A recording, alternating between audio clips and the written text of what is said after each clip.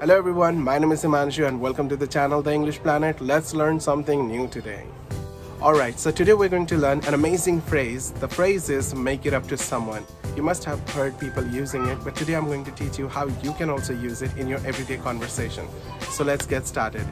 So as I already told you, the phrase is make it up to someone. The meaning of this phrase is to do something good for the person you have upset, hurt, or disappointed.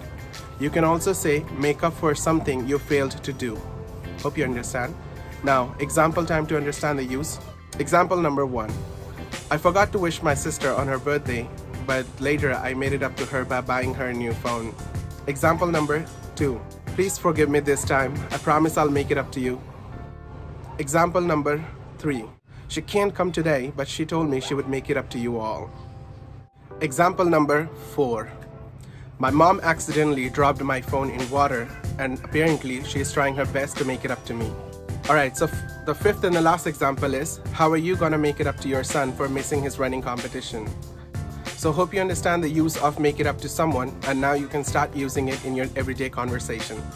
And you can try making some sentences to check like if you have really understood. And if you're new to this channel, you know what you have to do. Don't leave without subscribing. And don't forget to like this video. If you like learning these type of phrases, then stick around. Okay, I'm uploading videos on daily basis. That's it. So see you soon. Bye.